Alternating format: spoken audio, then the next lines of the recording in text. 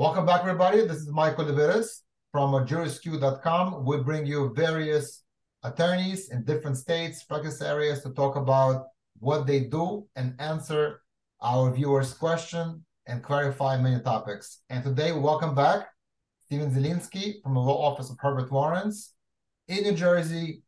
Very experienced, seasoned personal injury attorneys dealing with car accidents, slip and falls, and all other types of personal injury. Stephen, welcome back. Thank you, Michael.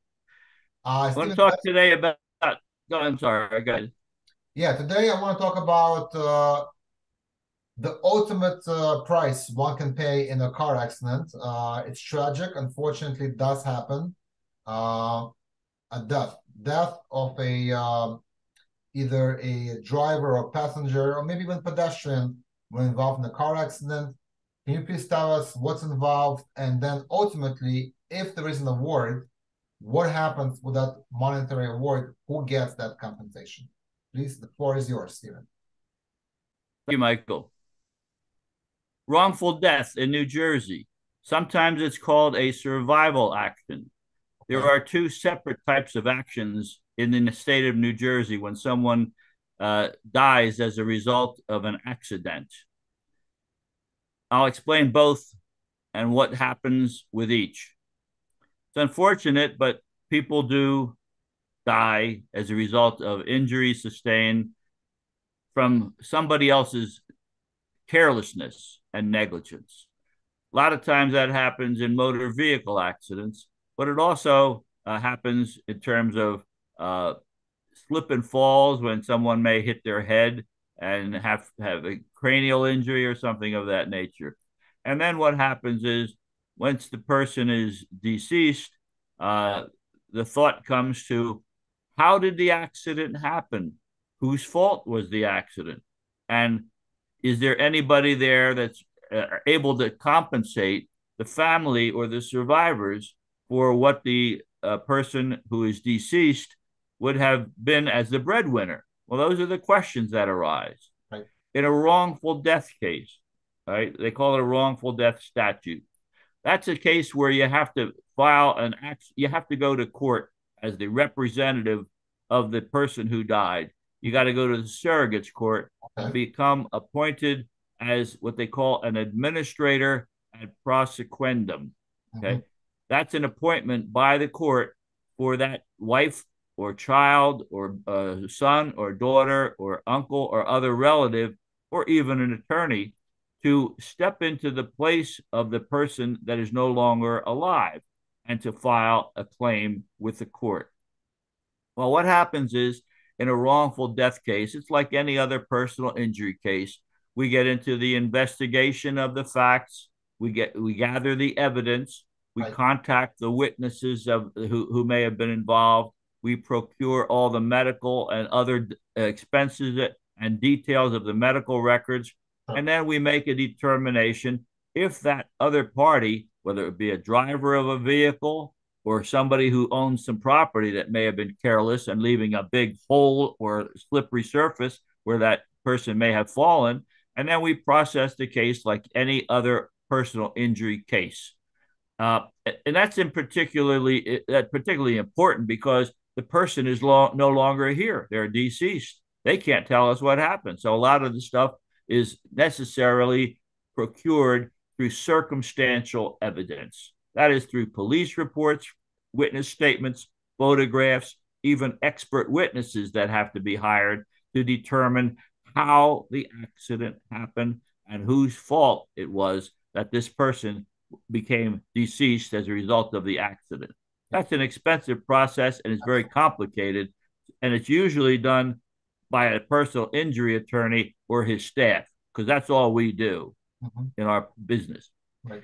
Well, anybody that takes a wrongful death case as an attorney understands that the person who died may have sustained some pain and suffering during the period involving the accident and the death. So during that period of time, all of those elements come into play as far as how much the case may be worth in terms of settlement value.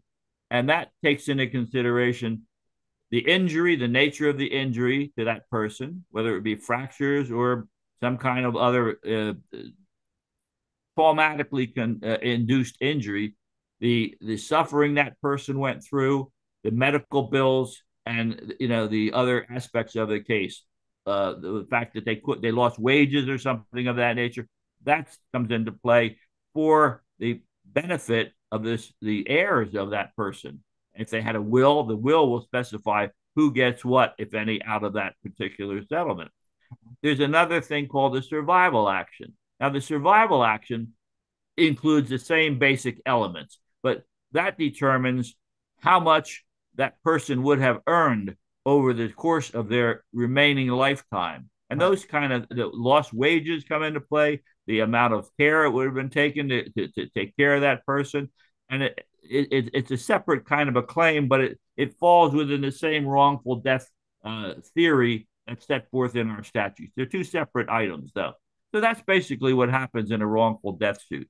And the heirs and the beneficiaries will benefit if there is a recovery. If there is no recovery, then they don't get anything. Right. It may be that the person that died caused his own injury or her own injury. So if that happens, the court will not, or the settlement won't happen, and then there will be no money. But if they were caused to become injured as a result of the careless operation of a vehicle or a sloppily maintained piece of property, then there will be a recovery most likely, and the recovery will depend on the circumstances of the injury and the nature of the accident. I hope that helps explain what the term wrongful death means.